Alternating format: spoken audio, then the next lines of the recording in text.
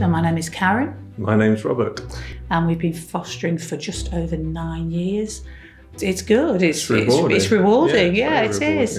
It can be hard work. I'm not suggesting it's not, but it can also be incredibly rewarding, especially when they, for us, because we have children on longer term placements, they'll remember now, they've got good memories. They'll talk about previous visits, holidays, times we did things, jokes, funny things that have become family things. And that is really, truly rewarding, isn't it? It is. It's very rewarding, yeah.